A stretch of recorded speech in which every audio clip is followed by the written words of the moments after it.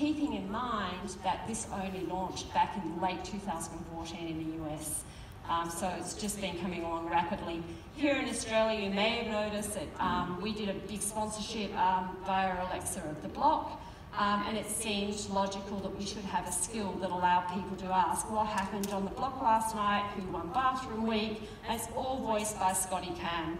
If you listen to that skill just voiced by Alexa, and then compare how it sounds with it being voiced by Scotty Cam, because we did a prototype version at first with Nye just to work it out, there's just no doubt that the advantage that you have with having access to talented or recognised voices can really bring to life whatever you create. And I really think that that puts this room in particular in an advantageous position. People like familiar voices.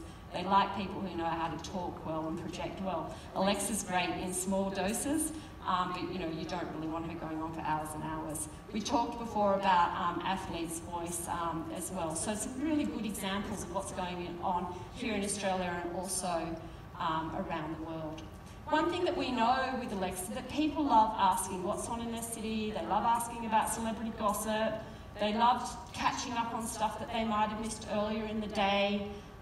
They love comedy, monologues and jokes. These are all really popular usage models for Alexa owners.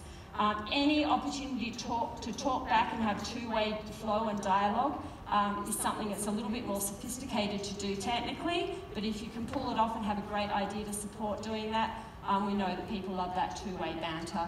And also like catching up on highlights and facts of the days, anything that allows you to time shift so that you can feel current is popular.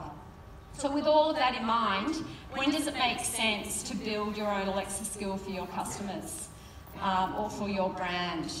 Well, we recommend that you should choose voice when it makes it easier to access content you already had. I think the radio app skill is a great example of that. Like, it's just easier to say, Alexa, tune in to my favourite radio station, than it is to go and tune into my favourite radio stations. It just makes it easier.